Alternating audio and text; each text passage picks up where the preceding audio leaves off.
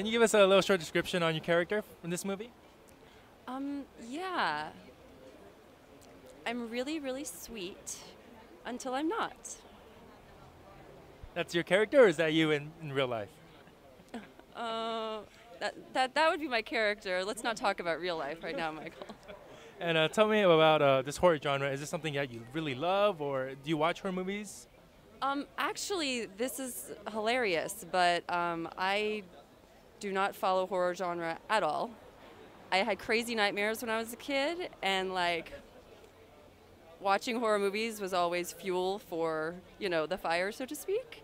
So the irony that this is the first acting feature that I'm in, I will say it was not scary to shoot.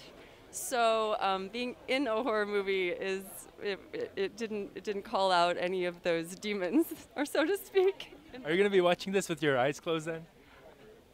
No, because I know how it was made. So that takes the kind of scariness out of it.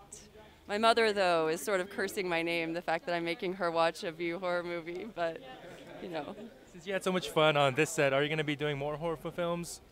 Yeah, I'm ready to do whatever.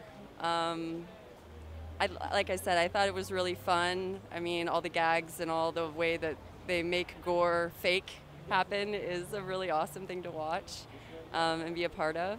And yeah, I entertain any role that's got a little bit of unexpected edge to it. So yeah. And tell me about how it was working with director Victor Salva and the cast.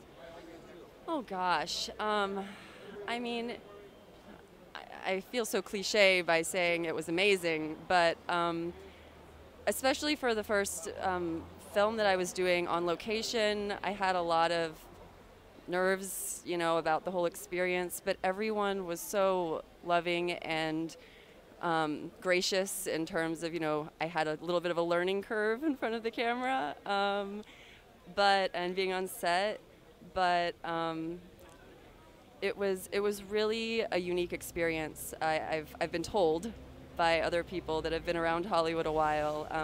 We really did generate we really did generate a family environment, and it was very comfortable to be around.